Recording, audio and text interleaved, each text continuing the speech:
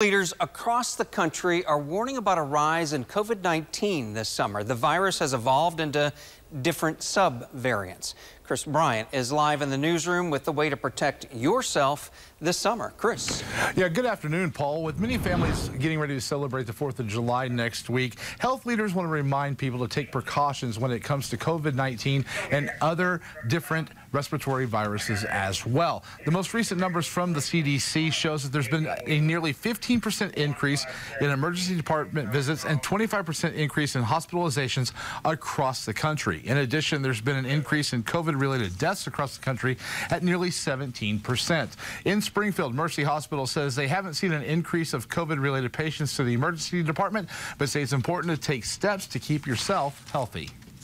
Is good hygiene, hand washing, especially if you know you've been around someone or if you yourself have respiratory symptoms. Good hand washing and hygiene, critically important.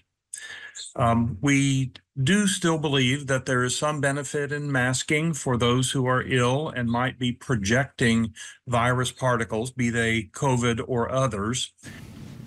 Now, Mercy Springfield still recommends that you get vaccinated against COVID-19 and other viruses as well. In the newsroom, Chris Bryant, KY3 News. Thank you, Chris. This may